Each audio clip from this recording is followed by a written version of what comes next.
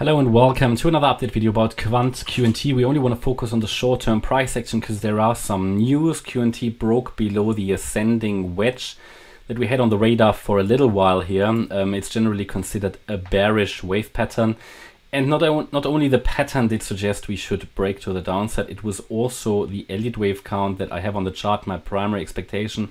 As outlined in the previous videos, explained that I see this move down as a 5-wave structure in an ideal case that would come down in the lower region of this green support area, probably in the lower half somewhere between $100 and $80.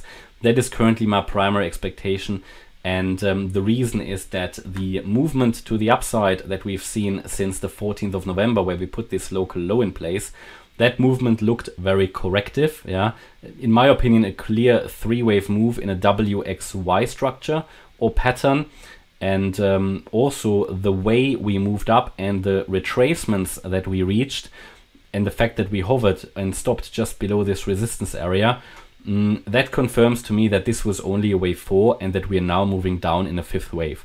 This is of course not guaranteed, but this is the best I can give you really based on what I see in the charts. We even dropped below the 20-day moving average here, the white line.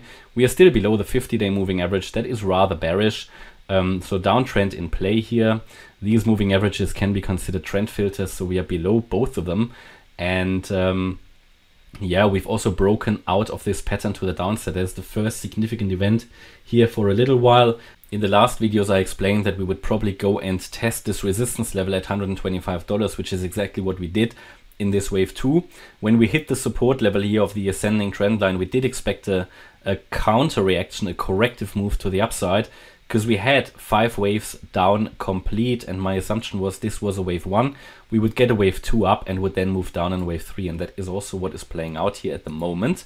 What we now need to do for further confirmation is to drop below the low of the wave 1, so below $113, and then to move lower. There will be further support levels along the way, but if we are really in this 3rd wave, it should take us down through these support areas. We have the following. We have $112, which is the entry area of this green support box, the long-term trend reversal area, where I overall expect this correction to finish.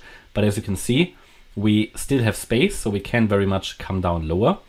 The only thing is we always need to be prepared for upside from here because we already reached it before. Yeah, so there's nothing definite here. It could very well be that we've already got the low, yeah, and that this is something bullish, but the chart currently just doesn't give enough evidence for that, and it is just not very clear. So primary expectation has to be further downside at the moment, and the chart seems to be following that at the minute.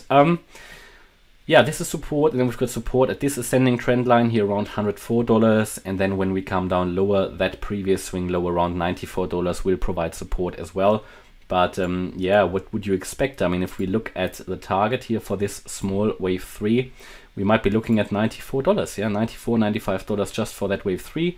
Then we should see a wave 4 and a wave 5 that might take us down actually to that $80 level. We'll see. It would be quite a strong drop. I would change my view if we break above $127. That is the peak of this wave 2. Only then I would consider something different. It would not necessarily be bullish. Absolutely not. To be bullish here, Quant would need to be above $140. I am bullish on Quant, but short-term bearish. Yeah, so I still expect one more low here.